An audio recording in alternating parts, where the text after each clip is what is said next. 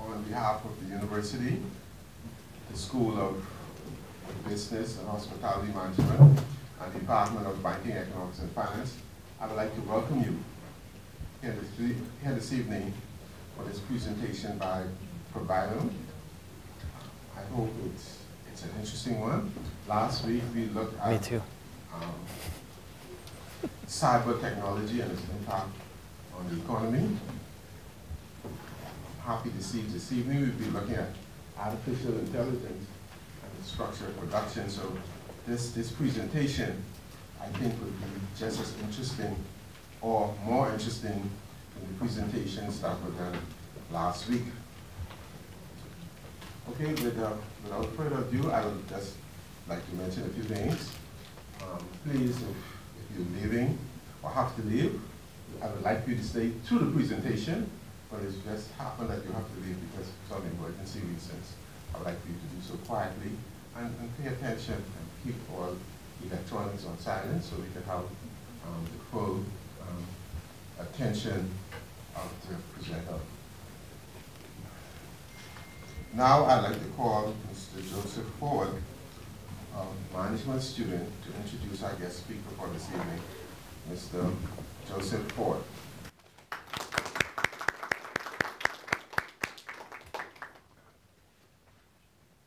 Good afternoon.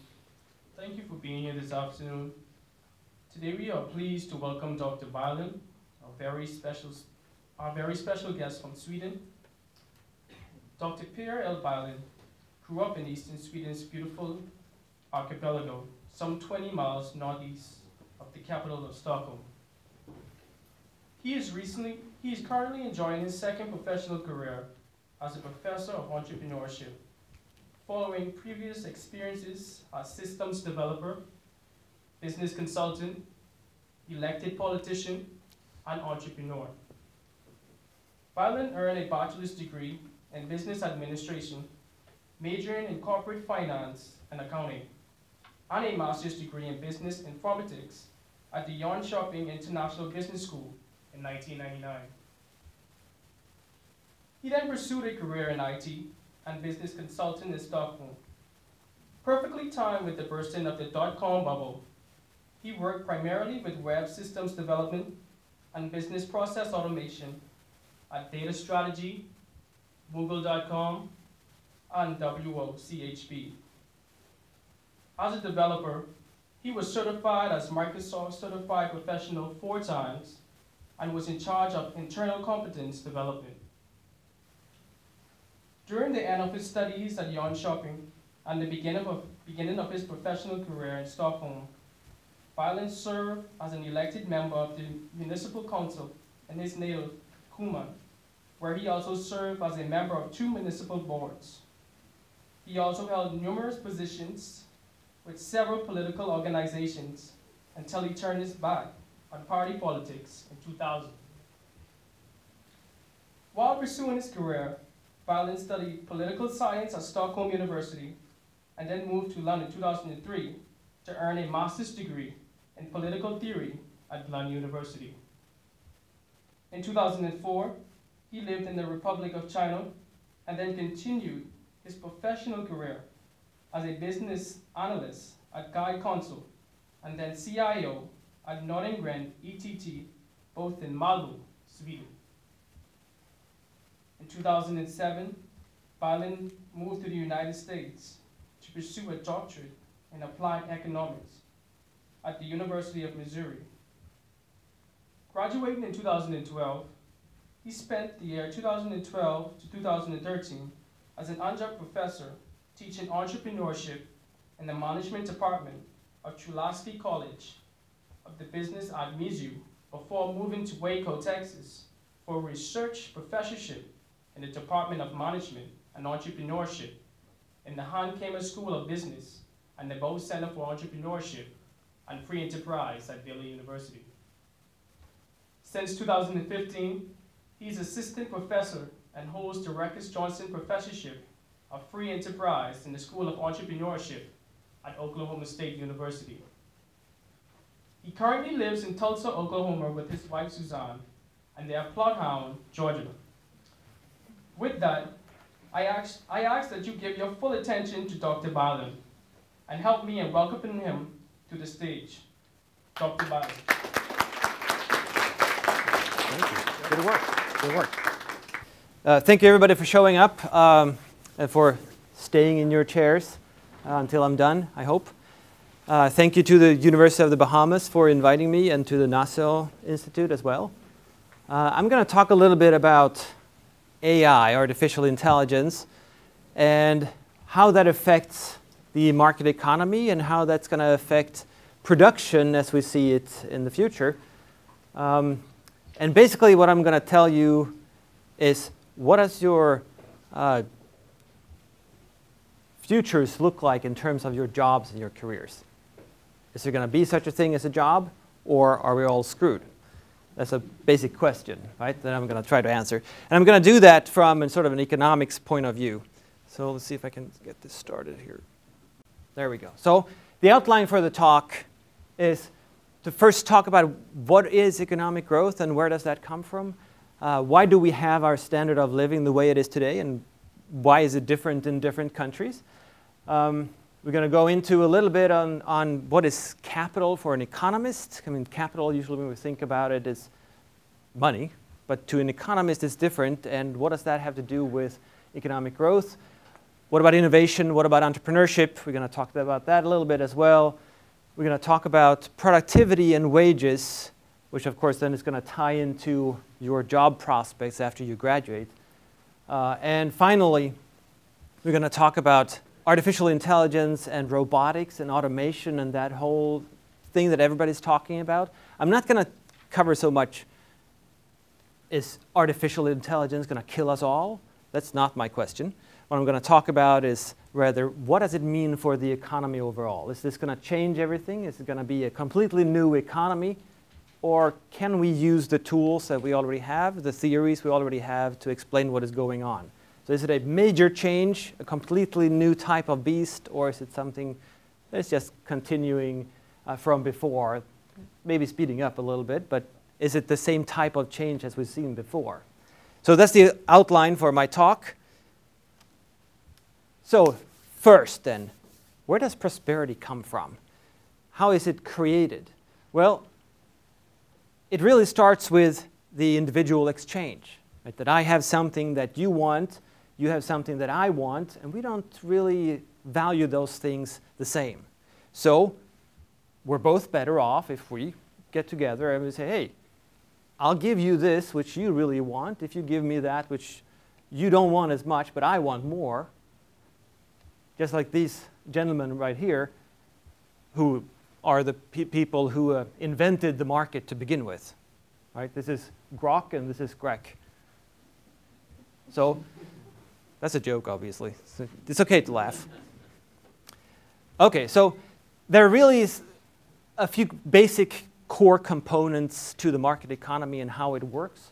And the basic exchange, the voluntary exchange, is really at the very core of how to understand the economy and how to understand your jobs in a modern economy as well.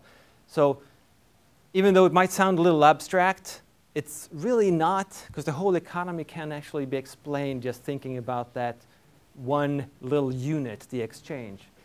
What we're talking about here is Grok and Grek just exchanging stuff because they're better off.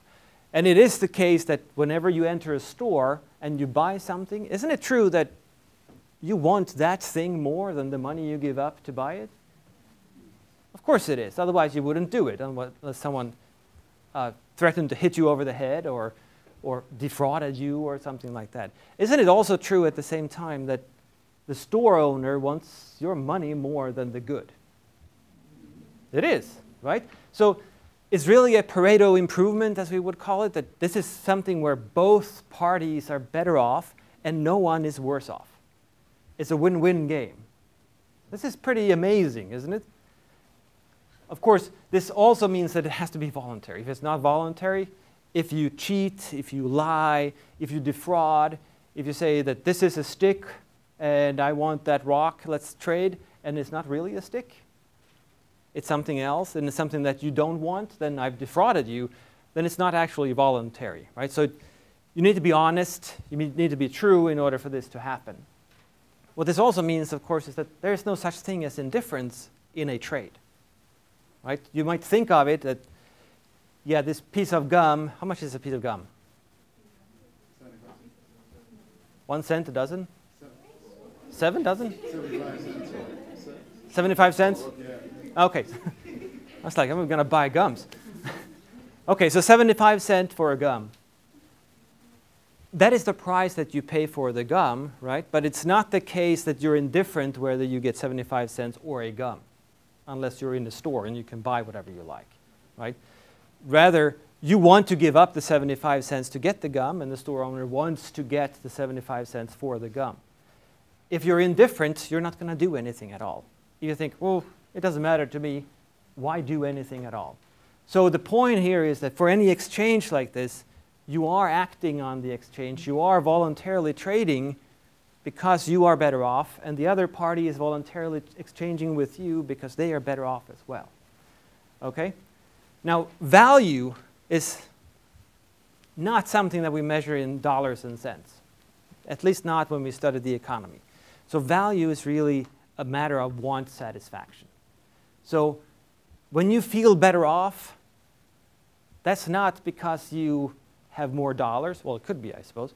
And it's not because you spent more dollars. It's a feeling, right? And you experience this feeling that you are in a better situation and you have sort of gotten rid of the pain, or you feel like you're in a better situation for whatever reason. And this is what we do when we consume. And consume is not simply eating stuff, but anything that is consumption is really the creation of value for the simple reason that we find ourselves in a better situation. That's how we define consumption as economists. So value is simply what we get out of consuming. And consuming could be such a thing as watching a movie. It could be as traveling somewhere. It could be eating something. It could be just exchanging. It could be anything that makes you feel a little better than you felt before. But it needs to be, and remember this, value is directly experienced by whoever is consuming. Okay? So it's not about the number of zeros on the bills in your pocket. Those bills have only one purpose, and that is that you can go to the store and buy stuff that will make you feel better, that make you better off, whether that is a whole lot of sugar, or if it's a bowl of salad, or if it's a movie, or whatever it is. Okay? Production is what we call anything that facilitates consumption. Of course, we all know what production is. You produce goods, you produce services. That's what we do when we work. We produce something. Very often we produce something, we have no clue how anybody can feel better off consuming whatever you're producing. But hey, they're paying you for it, so what the heck, right? Well, we produce all these goods and services for the single purpose of helping someone consume. So the reason something is valued is because they are directly experiencing a satisfaction from it. And we try to produce stuff overall in the economy so that people can get this sense of satisfaction. So all we try to do with production is really to make sure that the people we're aiming for, to sell to, that they get the satisfaction. And we do this by increasing the scope and the frequency and the intensity of the satisfaction that they feel from it. Right? And remember, if they believe that they will be better off from whatever it is you're producing, they will probably exchange with you, unless you set the price way too high.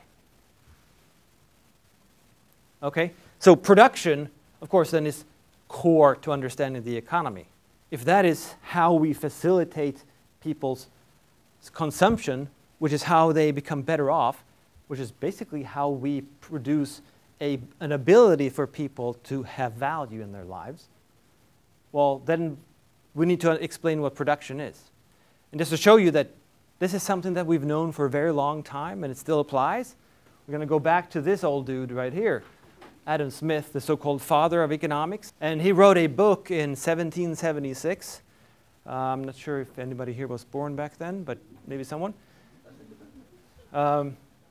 called The Wealth of Nations, right? Where he was trying to explain where does this wealth of nations come from. And wealth, of course, has something to do with value, right?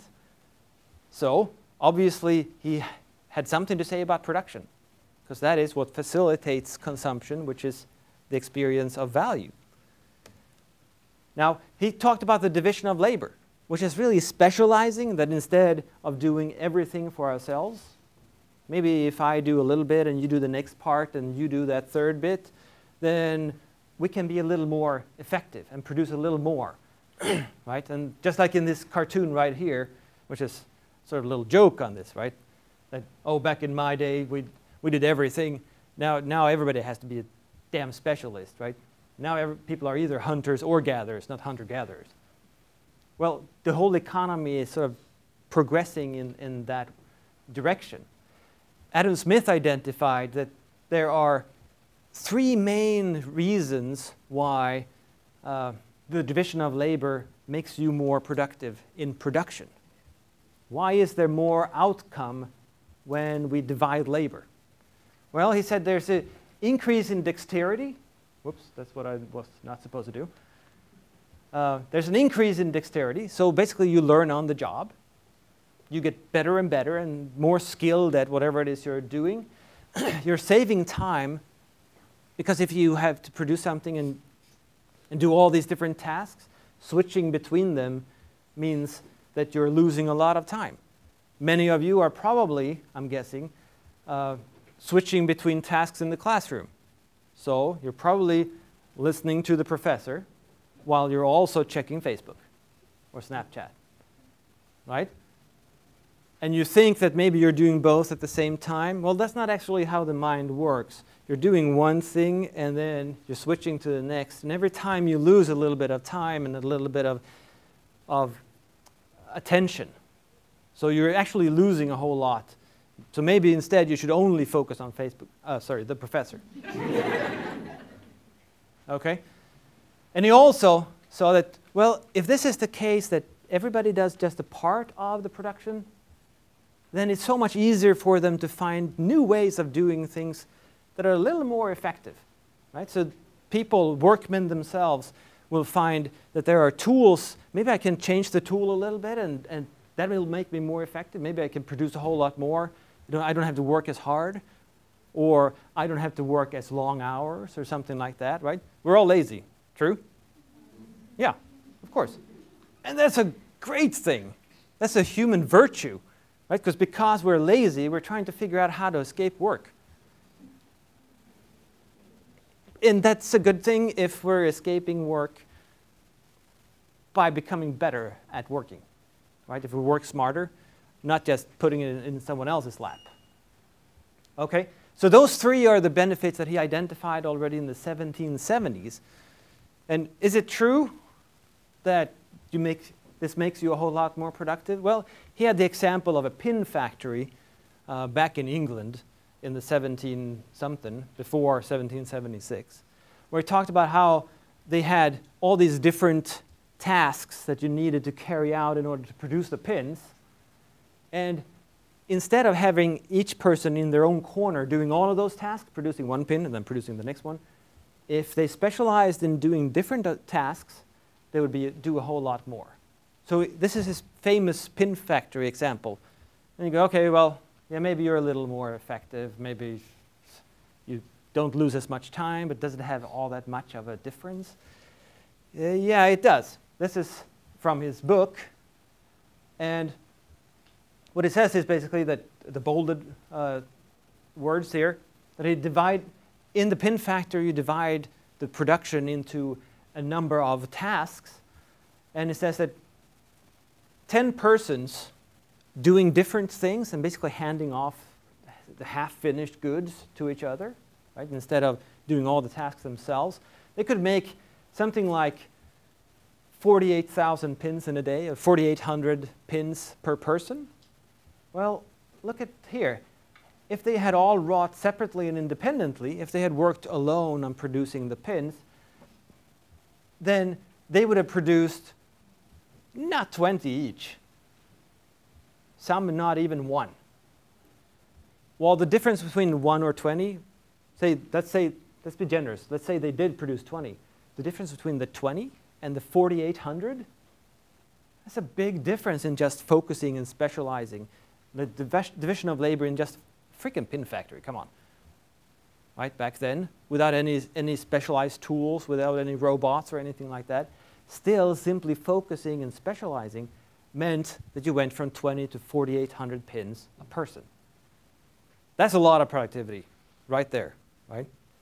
Okay, so next dude, David Ricardo.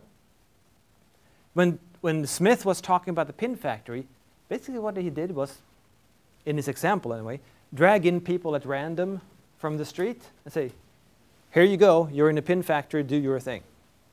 Right? So you might not be in the right place. You might be better at doing that thing over there, but now you're here. Right? So of course you're going to learn fast, like he talked about. Of course you're going to save time because you're focusing on this thing. But David Ricardo talked about that there's a comparative advantage. We're not identical. Right? We're all a little better and a little worse on different things. Right? So maybe you can put the right man in the right place instead of just placing them in the production process at random. So that's the comparative advantage, right?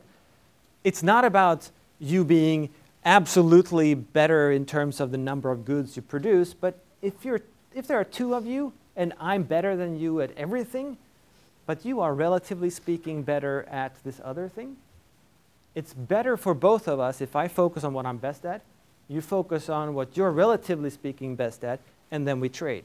Because that means we produce more together and thereby satisfy more wants for both of us than if we would just do everything ourselves. Right? So combine the division of labor with putting people in the right place and playing off of people's strengths. Well, then you should get a whole lot more than the 4,800 pins instead of the 20. So maybe now you're at, well, who knows, 7,000 instead of 20? That's a whole lot of pins. I'm not sure who's going to buy those pins, but it's a cool example. Okay, so the third dude is Joseph Schumpeter, and now we're in the 20th century. He talked about creative destruction, or innovation, really. Right? How by innovating something new, you destroy the old. It does not mean, like the scary guy on the first slide, it does not mean that you shoot people. It does not mean that you blow up a factory or something like that. What it means is simply think the iPhone and the flip phone. How many of you have flip phones?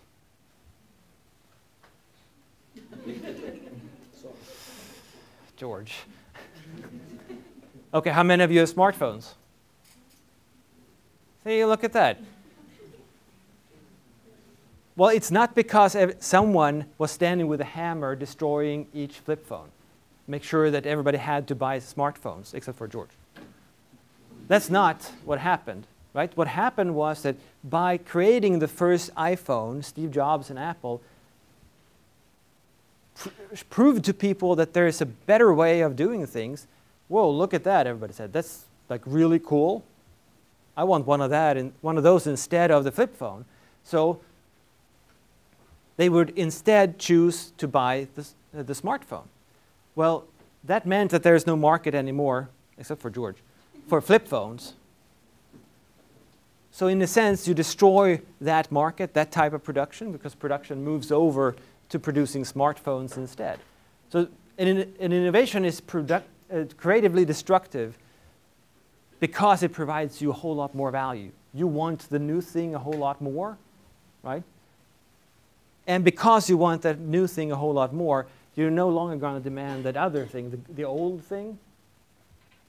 Right? So when the new Pixel 3 enters, the market is released, nobody wants the Pixel 2 anymore, assuming anybody wants the Pixel 3, I don't know. Okay, so what he talked about was really new combinations of resources.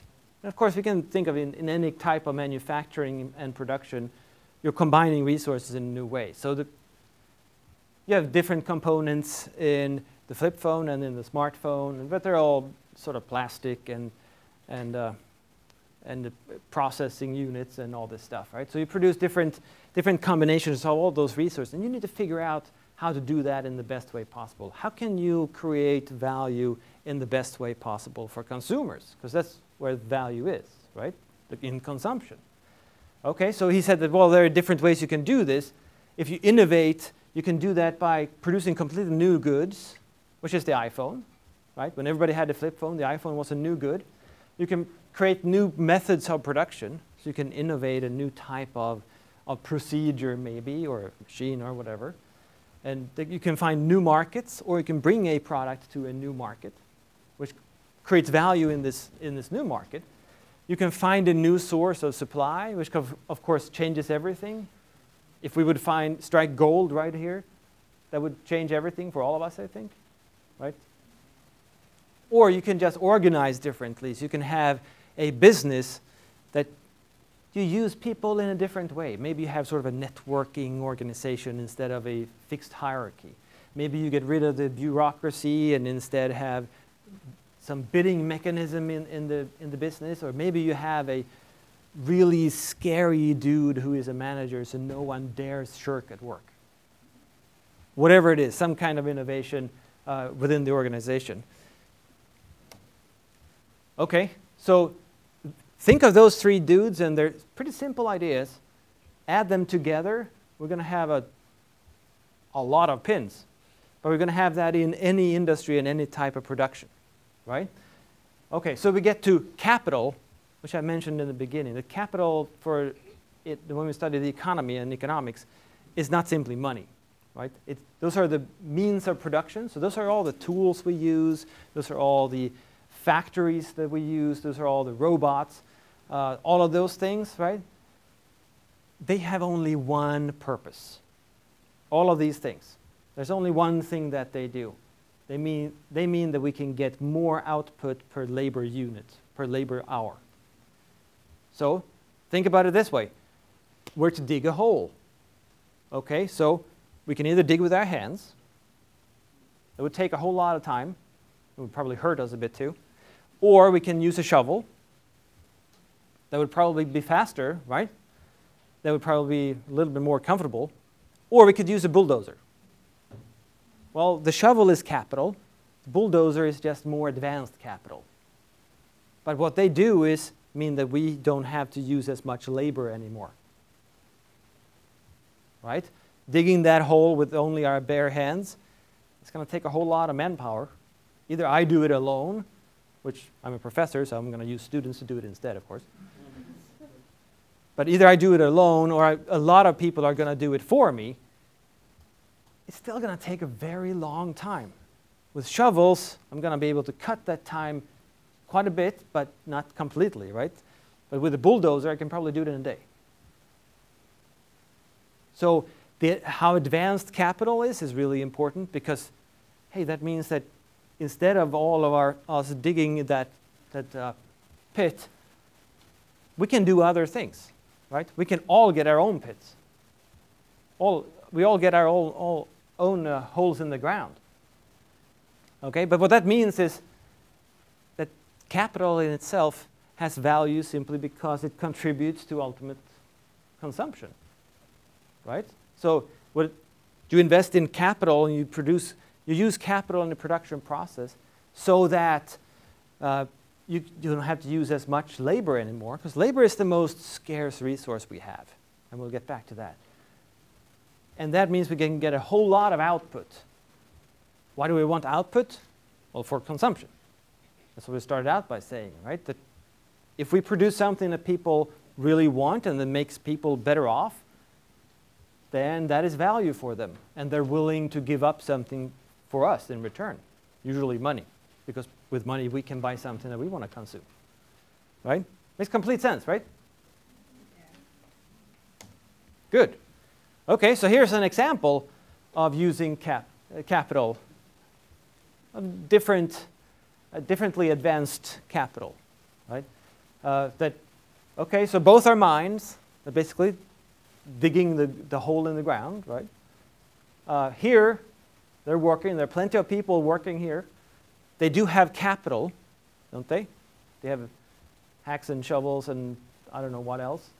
And then, and carts even. Yeah, they're pretty advanced. And up here, that's also a mine. But different, right? Not only is she looking a whole lot happier than these guys are, but she can be a whole lot more productive using that big-ass machine. She can dig a really big hole in the ground really fast in just a few hours, whereas these guys, they have to labor forever to just make a little dent in the mountain. Right? So see the difference with capital? Having a lot of capital like this means that your job is going to be, her job is probably safer and more comfortable than their job. Right? And she's a whole lot more productive as well, which means that she can make a better wage as well. She can earn more money because she's so much more productive. So much more output is being created by this person and the people producing the machine than by these people. Because this is so inefficient. Okay, so what is production like now in the economy that we're all part of? Well, we have specialization under the division of labor, and it's very intensive. It's very advanced. So people have these really strange jobs in companies where they sit in a cubicle and they do something and they have no clue why. Simply because they're focused on that and they're being really, really productive in doing that, which contributes to the whole company's production. Right? And this can be a part of a really, really long and advanced supply chain as well, meaning that this person contributes an essential part to whatever consumption happens at the very end, but there might not be an obvious relationship between them. We also have comparative advantage, because we get to choose what we work with. We don't get to choose to get a salary for doing nothing, but we do get to choose our careers. And many of us choose something that we're either good at or that we like doing. And when that is the case, of course, then we're going to be a whole lot more productive than whoever is working over there with something they really, really, really hate. You're not going to do a whole lot of work. And since you have all these different jobs and you have different tracks at a university, you can study different things and become expert in different things, we can really play the comparative advantage. Of course, how many of you think that we have innovations? Duh. Plenty of them, right? Especially in high tech. We have so many innovations that we have new gadgets all the time. So we have plenty of that too. And our accumulated productive capital, we have a lot too. In this room, we have a lot. Right? So we have the projector, we have the chairs, we have all of this stuff. It's all capital. And we're using it, in this case, to listen to me, but we're using it in sort of a productive manner. Right? These resources could be used in a different way too, but someone has decided that this is a productive use for these resources. Okay? Now, all of this takes place, all of this has happened in the economy without someone saying that, oh, you go there, you learn this, you take this hammer. No one really plans this. Right? Instead, it's an order. Production happens, but businesses, they compete with each other. They're part of supply chains. They might change from one market to the next. It looks sort of chaotic, right? And it's growing constantly. The economy is getting better and better and better and creating more and more value. There's basically more stuff to consume, more entertainment for us, more of everything. So our lives get better as a result of that. But how does it happen? Well, the core to understanding this is entrepreneurship. Entrepreneurship is the driving force that sort of allocates resources to where they think that they will produce more value. You can't know this beforehand. You have to imagine that, oh, maybe Steve Jobs thought, back in those days when everybody had flip phones, the flip phone was supposed to be as small as possible. Every year the flip phone was smaller and smaller and smaller, and the smaller it was, the fancier it was. I had one of those really great ones with like a 1-inch color screen. Pretty cool, right? You could place awesome phone calls on it. You can even text, but you couldn't do a whole lot more. And then Steve Jobs was like, well, you know, I think people actually would enjoy a big-ass phone in their pockets instead. A really huge one where you can sort of surf the internet sometimes. And as was the case for iPhone 1, you can also almost place a phone call on it. Because it really sucked placing phone calls on the first iPhone. Well, you have to imagine that. You can't know this in advance. You have to produce it and then see if people actually want it. And show people why this might be good for them in their lives. Okay? And one example of this is what Henry Ford never said, but it's very often attributed to him, that had I asked my customers what they wanted, they would have said faster horses. Well, he was going to provide them with cars, because cars are a whole lot better, and he realized or imagined that people would be better off with cars than with faster horses. And don't ask me how to produce a faster horse, I have no idea. But that's what people would have wanted if he had asked them. That's what he never said. Okay?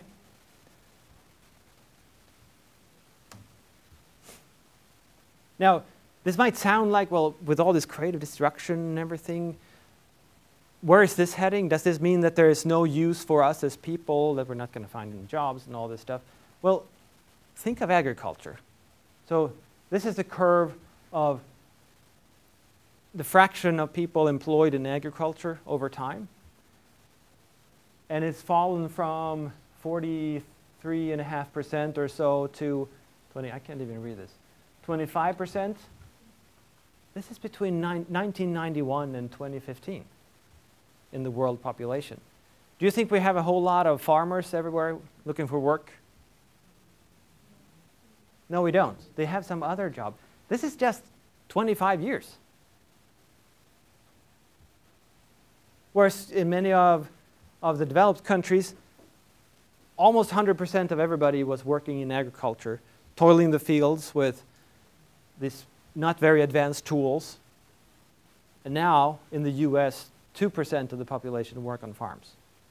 But we have a whole lot more food, and you can tell when you see Americans that there's a lot of food around. Right? And people make a whole lot more money too, and people get other jobs than in agriculture. They get jobs that they probably like more, where they're more productive and so forth. So development doesn't have to spell disaster. Rather, we see that when people go to jobs where they're more productive, with more capital, they always get higher salaries.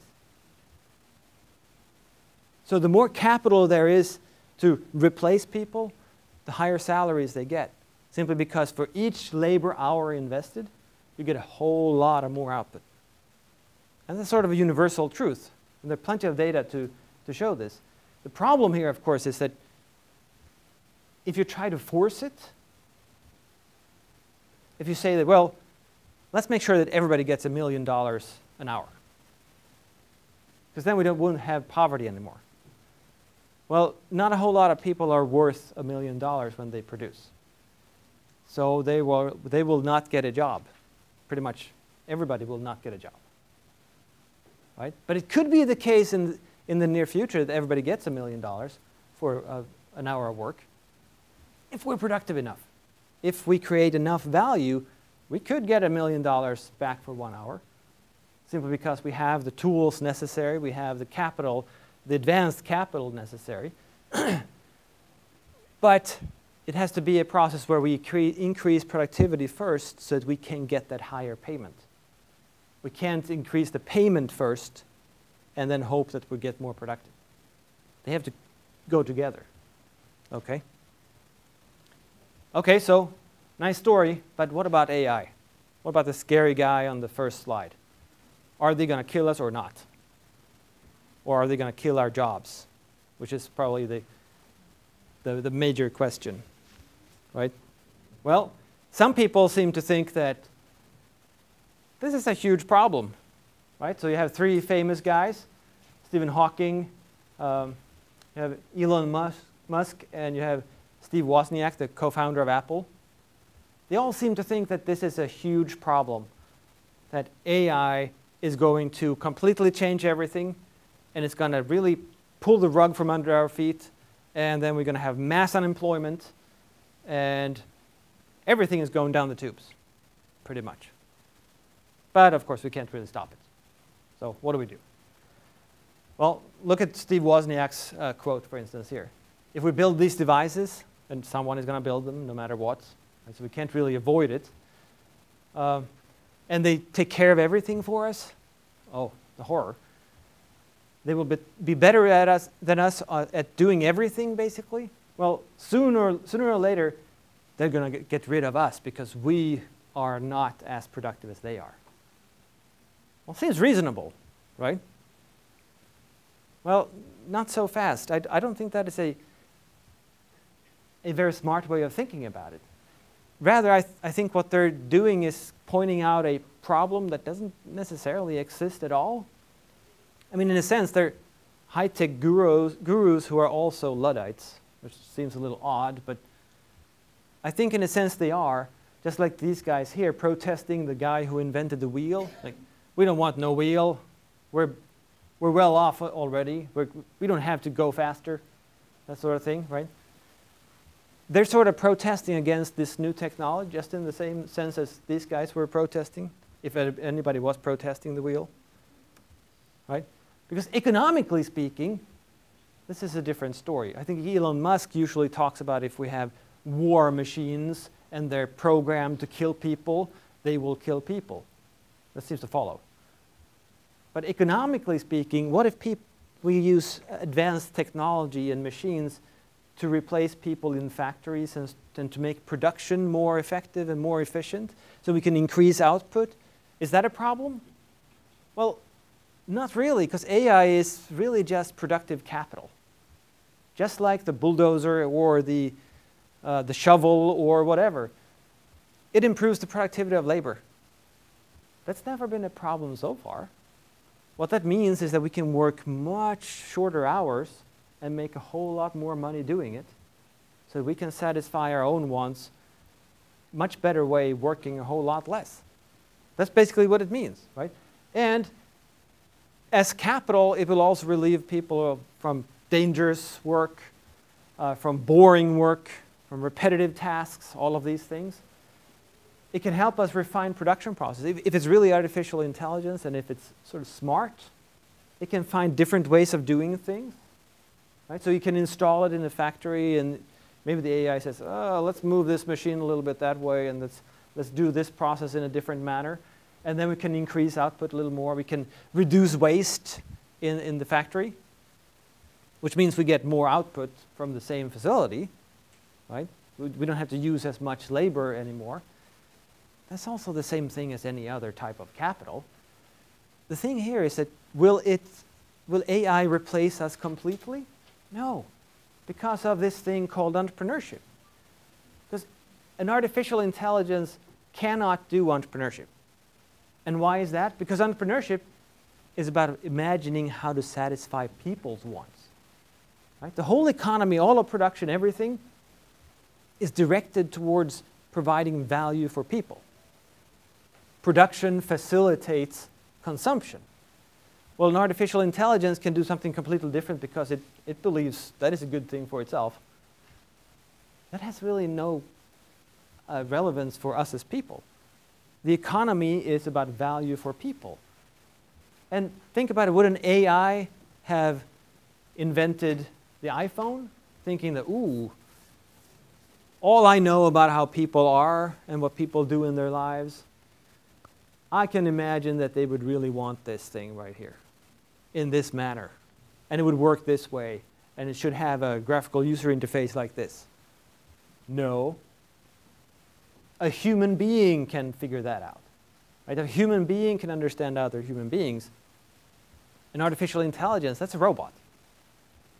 They can help us do tasks, can help us produce things, can probably help us refine production processes, but it can't help us imagine new ways or new goods, new ways of creating value for consumers, helping people establish other behaviors that are more valuable to them, which is what we're talking about in an economy. That is value.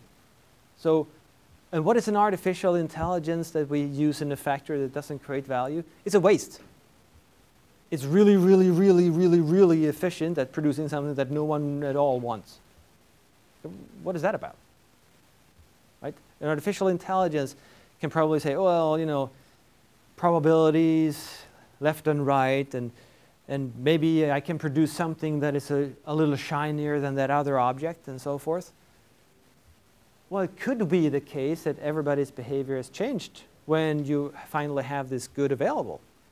And entrepreneurs see this all the time. They try all these things, right? All of them try a whole lot of things, and most of them fail, even though they are also people. So how the heck would an artificial intelligence understand people better than people? It won't. It can't, unless it is a complete clone of us. And then we might not talk about artificial intelligence anymore. Then it's basically us, right? So since value is in the eyes of consumers, and value is in consumption, AI is no threat. AI is just like any other productive capital. It will simply make us more productive, make us increase our ability to satisfy people's wants. Right? So in a sense, AI can use us to produce really, really fast horses, to use the words that Henry Ford never used. But they can't invent new cars because they don't understand people well enough. Right? And especially not now. I mean, how many of you are using Skype now and then? Or at least know what it is? You know what it is? Yeah. Okay, good. Whew. Okay, so in Skype there is an artificial intelligence, they call it, which simply blurs the background. So you can toggle it and turn it on and off. What it does is simply try to figure out, okay, what is the person and what is not the person? And then it blurs whatever is not you. That is what we call artificial intelligence today. That doesn't seem like a huge threat to our jobs in our future. Right? So we're definitely not there yet where artificial intelligence is intelligent. But even when it is, it can't understand what it is to be a human being, what it is to be a person. Okay, so what can we expect from artificial intelligence when we finally get there? Well, since it's productive capital, we should definitely expect to work less and earn more money. If you think that's a problem, then you're weird. It also means that we're going to have lower prices because we're going to be so much more effective and so much more productive. So we're going to have lower prices and we're probably going to have more goods. We're going to be better at using the natural resources available.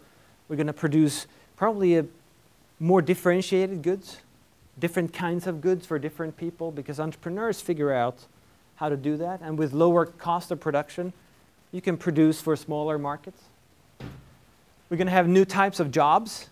So we're going to have less of manual work. We're going to have less of dangerous work, less of hard work, and less of body work.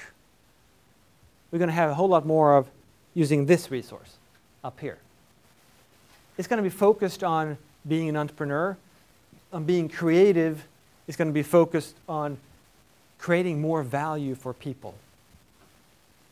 So in a sense, it's about figuring out new types of goods, but it's also about understanding what people are like and feeling with them and figuring out, well, how can I help people in their everyday lives? If their lives are something like this that I understand, how can I make that better for them? Well, that's true value, and people will be willing to pay for it, especially when we start making more money. There will, of course, be transition pains, as economists call it, because you can't take someone who is currently working with a shovel in a mine and just put him somewhere and say, hey, be an entrepreneur. So there's going to be some unemployment for some people during this transition. Hey, AI is not here. Like what we call AI today is nowhere near intelligent, just like the Skype example. So the whole economy will be sort of restructured. It will be more automated. Production processes will run themselves. We'll need a little maintenance here and there. Someone will still need to figure out what the freaking production process should do and whether that is actually valuable to people. Someone will need to figure that out. And artificial intelligence can't do that. A human intelligence certainly can. Okay? And it will require some re-education, very likely, especially if this happens fast. Okay, so what about unemployment with all this? Well, in a sense, AI is just like a tractor. Right? So just like we don't have millions or even billions of unemployed farmers running around in the streets today demanding jobs, we're not going to have millions and billions of people running around saying that they demand manual labor work. Because this is a process that unfolds over time. So we're going to look back and say, whew, I'm so glad I was not born decades earlier so that I would have to have those really crappy jobs that people had back then. Now, I wake up, I turn on my hologram, or whatever it is, and then I just talk to the hologram a little bit and invent new things that people can do and new value for people. And then I'm done with work for the week or the month. So is this a completely new economy then with AI and artificial intelligence, as some people claim? Well, no, it's not really. It's the next generation of production. It's a new way of producing things, just like the tractor was new to agriculture. Just like any innovation is new to any production process, any new type of good is a novelty in the market. Well, AI is a novelty too, but it's not going to change how the economy works. The economy is going to work exactly the same way, because the economy has one purpose: providing people with value. And that is on their terms, so you have to understand them, and you have to give them whatever facilitates their value creation and consumption. So we're going to get more automation out of AI, because AI could probably help us solve a whole lot of problems in production. It's going to increase our capacity in production. It's going to increase our output. So we're going to produce a whole lot of more stuff and services and entertainment and what else have you. It's going to create a new type of job market in the sense that we're going to work a whole lot shorter hours. It's probably not going to happen when you graduate, but in a couple of decades. Expect jobs to not be 40-hour work weeks unless you prefer to have them like that. Okay? So shorter work weeks. Some might not even have work weeks, simply because you might work a few years when you're young and then that's it. Maybe you have a return on that investment forever. Because you're going to make a whole lot more money. And at the same time, because productivity is increasing, goods are going to cost a whole lot less. So what does that spell for most people? Higher salaries, lower prices. Hey, I'm rich, man. That's what it means, right? So the ultimate human resource, ingenuity, our minds, that's not something that you can replace. You can replace it for sort of very simple tasks where we probably shouldn't use people anyway. There we can use a machine instead. Just like the bulldozer got rid of people with shovels, those people can now do something that is really meaningful to them and to consumers. So what I think will happen, I mean, there might be some bumps on the road, of course, but we should be optimistic, because economically speaking, this is definitely not a threat. This is an opportunity. And it's an opportunity that's going to happen no matter what, which is pretty awesome. So the dude is saying, we're going to be a whole lot richer no matter what. Oh no, hate on him. It's a Jetsons life, if you know that cartoon, is pretty awesome. You don't have to work a whole lot, and you make a whole lot of more money. You have a fantastic life. You can get all the health care you want and whatever else. And flying cars, you can have that too. This here would be awesome. Right, so you can fly to Florida for grocery shopping with your car. That would be pretty cool. Okay? And the prices are much lower, and you don't even need gas. So that's, I think, is what I think we should expect from AI. If I knew when it would happen, I would probably bet money on it, but I have no clue. But it will happen, and it's just the next stage in our economies as they develop. We will become a whole lot richer if we can just stay alive. So that's my advice to you guys. Stay alive is number one. Number two is finish your degrees and find a way to produce actual value for other people.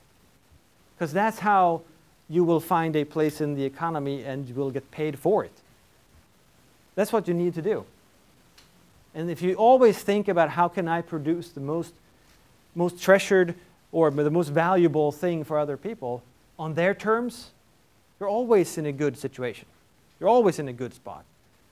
Because then someone will always be willing to pay you for it, probably more than you value the thing. Okay, so I'll stop there and we'll open up for questions. Thank you.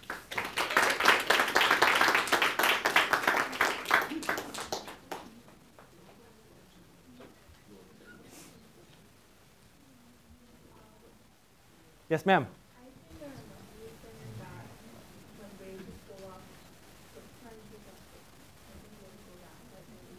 Yes. I think that's true, because I think like when wages increase, they may increase the prices of them too. True. But remember why the wages go up. It's because productivity goes up even more. Okay, so per unit produced, the cost of that person working is going to be a whole lot lower. So the whole point of capital is to make us more productive. So we're going to be able to produce a ton of pins every hour we work because we have all these tools and AI and everything to help us. So for each pin that we produce, the cost of labor is going to be so much lower. So we've seen this so far that in most advanced economies, wages go up and prices still fall, or they are the same, but it still doesn't matter because wages go up. Okay, so that's what economic theory would tell us. That's also what we've seen historically. Yes, sir. All right, I have two questions. The first one, so as it relates to job loss, right? Yes. In less developed countries where the population isn't as technology savvy, in that instant, what do you think would be the effect? So for instance, in the US, you have, I don't know, say in the next 10 years, they lose 2 million jobs from automation. Whereas compared to here where everyone is in as, technology savvy, where you can take those workers and send them elsewhere and maybe they'll adjust and not be the same here. So what would you think be like the after effects of a situation like that? Well, it depends on when you mean. Because immediately when someone automates a factory, the factory workers will be unemployed. So I mean, there's a transition phase before they find other jobs and before they're retrained and so forth. But if you think about this historically, everybody was in agriculture before. Everybody, because that's how you survived, and many people starved anyway. But today, almost no one, comparatively speaking, is in agriculture. The population in the world is a whole lot bigger, and still we have too much food, right? And it's not the case that 98% of people in the US are unemployed because no one is working on farms anymore. Because instead, we're making up these other jobs where we can produce value for people. Entrepreneurial jobs, innovation, technology, all of these things. I can't tell you where those jobs will be. And I can tell you that you don't have to be technologically savvy in order to get all those jobs. Right? It will be taught. Well, right, you will be taught probably on the job. I mean, that's probably the best training. The second question, so with AI and automation, and a lot of jobs being, the robots taking over a lot of jobs, labor is that's usually the most expensive as it comes to a business.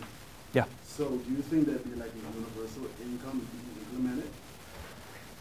Because well, you take the job, you got the robots, so the company's making maybe 50% of their expenses gone right away, so they have high profit margins. Yes, if there's no competition, right?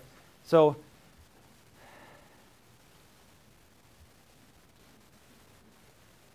could you restate that question again? So I'm saying universal basic income, right? Yeah. So that, I mean, that's a political question.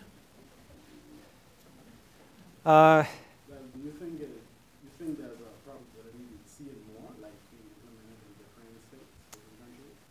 Maybe. It will probably be tried. Not for a reason of unemployment, which is what you implied. He's saying Right. that the immediate unemployment may generate the demand for the universal basic income. Yeah. Yeah, but it's not going to happen in all sectors at once, right? So I don't think we're going to see mass unemployment unless there's like a depression or something like that, but that's not because of AI. So we're not going to see a whole lot of more unemployment overall because of this development. So that's not going to be a driving force towards universal basic income. So I think it is completely a political issue, whether politicians want to basically give people a free handout or a free minimum level, that sort of thing. But overall, I think that would be a disaster for the simple reason that if you already have an income, you might not seek out where you produce value anymore. Right? So, but that also depends on the level of the universal basic income. I mean, I know they tried this in Finland, and they had like a sample of people where they gave them universal basic income, and they stopped the experiment because it didn't work out at all.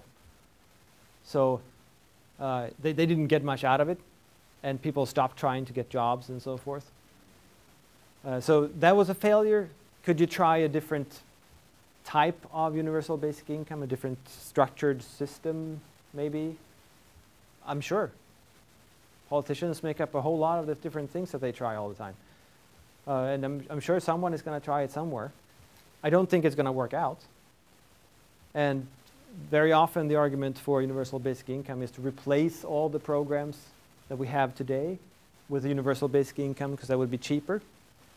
I don't think politicians will be able to cut those programs. So I think the universal basic income would be in addition to the programs, so which just means that it's not going to be cheaper.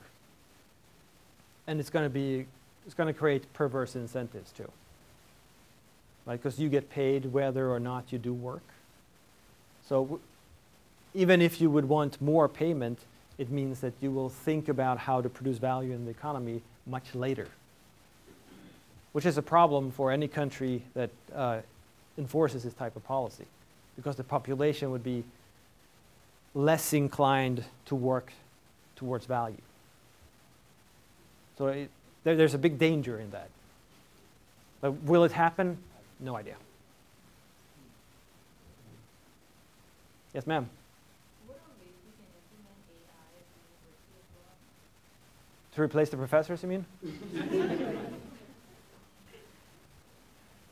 I don't think AI is so advanced yet that you can use it to a whole lot of things. What you can do is to help, I mean, you have search algorithms in the library and so forth, maybe tracking students' progress toward a degree, and a warning system that is automated, things like that. But right now, it's not very advanced. Several publishing firms are working towards this. McGraw-Hill, Pearson, Sage, Wiley, Norton.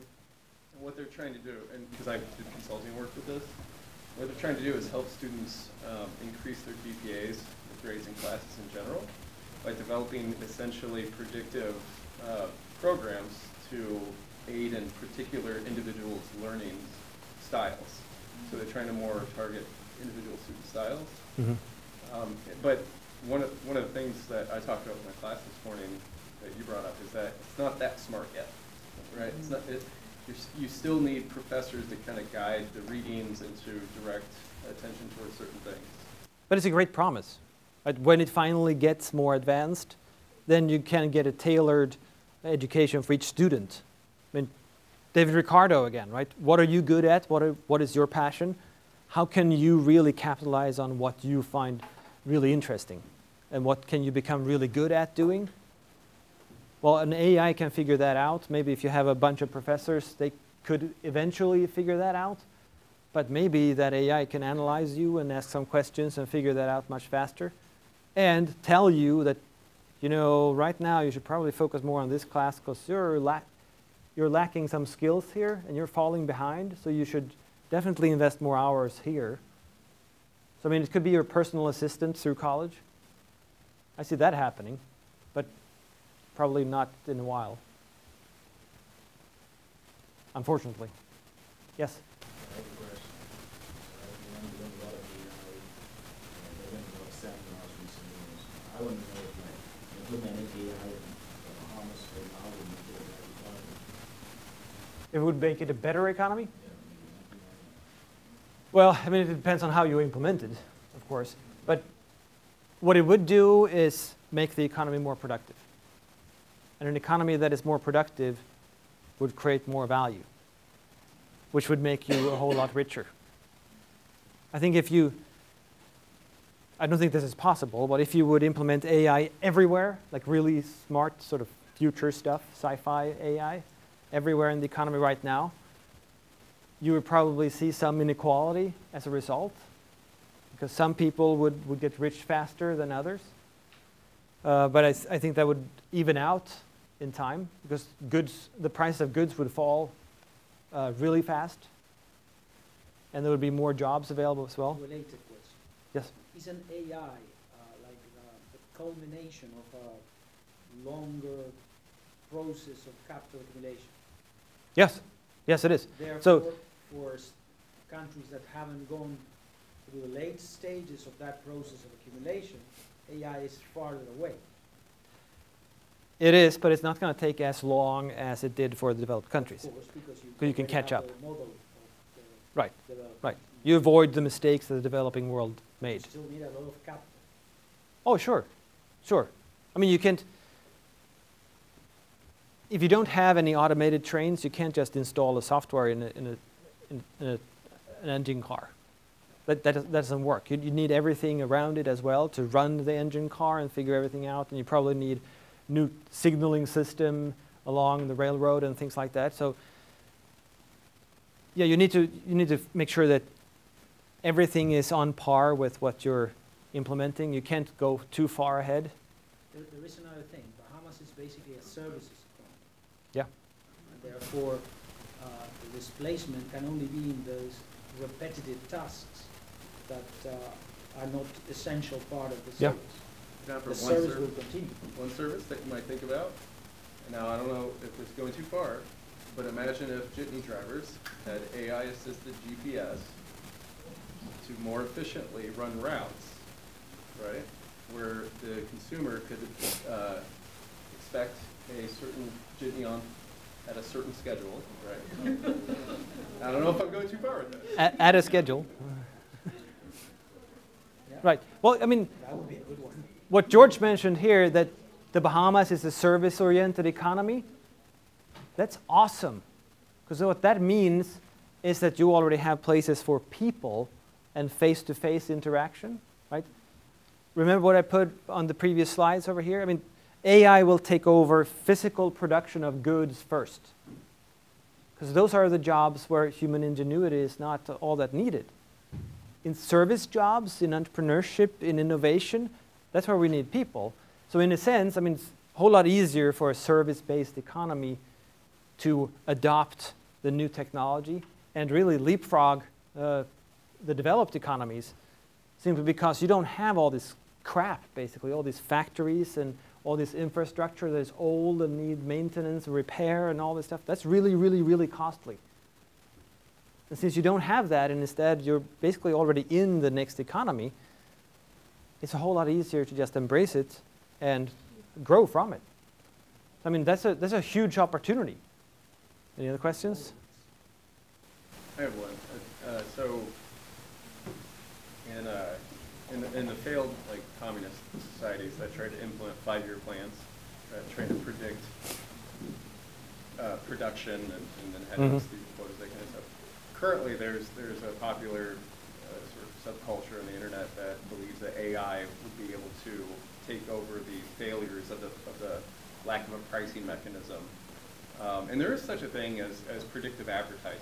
And so, you know, big tech, Amazon, Google, Facebook, collects our personalized data to the extent where they can basically advertise to us what we're going to want tomorrow. So, you know, in 10, 20 years, you know, is AI going to be able to provide a 5-year plan? Well, it can provide a plan for sure. I mean, is it a good plan? I think AI might be able to do a better job than people in planning a society like that, for the simple reason that it can process a whole lot more information.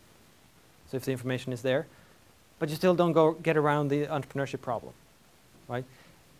For the economy to produce value for people, you need entrepreneurship. You need to imagine what people will want and satisfy their wants. The problem with the socialist economies is that the first thing they do is say, screw people. Right? What people want, they should want this stuff, and we can plan for that. Well, slower horses. They get, well, that's what they get after a while, right? They get the slower horses. But you have the planners say, rather than the entrepreneurs saying that we should focus on this instead of that. Well, from the top down. That's not entrepreneurship. Entrepreneurship is about everybody trying, all of these entrepreneurs putting their own money into this, having real skin in the game, and really believing in their ideas, and still most fail. Well, if you have one decision point, that can only fail. I mean, there's almost, the probability for it to succeed is almost zero. So I think it can aid decision makers, for sure. I mean, look at where it is at right now. The search engine Bing has an AI-like system using big data, trying to figure out which team is going to win the next football game, running all the stats available, everything they can think of, weather and all this stuff. It's right about 2/3 of the time, which is better than a coin toss, but it's nowhere near 100%. But bookies, they beat big data. They're so much better at putting odds at those teams playing than the AI is using all this data. Why? Because they look at the players, they understand the game, they understand people, they understand the pressure they're under in this particular game, and all this stuff that you can't actually measure. So, I mean, go to the bookies. They would probably be better at running the country too than AI. Sir? Getting back to the very first question that you have done, isn't it that as AI advances, you would have, I think he was alluding to, wages being depressed because AI is now seen as an alternative to labor. So what you're going to have happening is that firms are now going to substitute physical human labor for capital. And as a result of that, wages are going to go down. And my conclusion from listening to you, are you suggesting that entrepreneurship would be the only alternative for those people who are left out? Or not left out, but those people who are who want to become more creative and be a part of the growing economy? Well, I mean, depends on what you mean by entrepreneurship. But I think you're right that wages for those exact things that are automated would go down. But that doesn't mean the wages overall will go down, right? So, and what I meant by entrepreneurship is not simply everybody needs to start their own business or everybody needs to become Steve Jobs. What I meant was that we need to think about this and think with this, that our main resource is the ingenuity that we have, our imagination. And I think in the future, a whole lot of people will find a source of income in their hobbies because they entertain people or because they paint images in a certain way that some people like and all this stuff. And we see this in all economies where everything gets sort of mass-produced, that suddenly there's a huge value in having something that is uglier, I mean, to tell the truth, but that is made by a real person. So you get these sort of niche markets where man-made stuff, like homemade meal, people pay more for something that is a homemade meal than if you go to a restaurant or buy these frozen dinners and stuff like that. So there are a whole lot of these niche economies that are going to emerge from basically nowhere, because people are suddenly willing to pay for a specific service or something that is made by a human or whatever it is, all of these things. So I think AI will take over mass production, and mass production will be able to take over more parts of production, especially of goods. But in services and in ingenuity and in those really, really narrow niches, you're going to be able to sell man-made things at a very high price, simply because suddenly there's a market that can afford it. So those things are suddenly possible to have as a full-time income.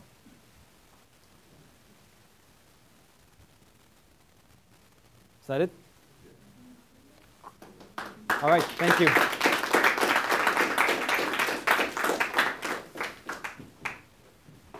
Thank you, Professor Bylund. As a token of our appreciation for your visit to the Bahamas. Thank Hope you. you enjoyed, for you and Suzanne. Thank you. And I'd like at this moment also to thank our sponsors, the Templeton Religion Trust, Bahamas Wholesale Agencies, and Compass Point. And we hope that you continue to come to this series of lectures. Hope you enjoy it, and have a good night.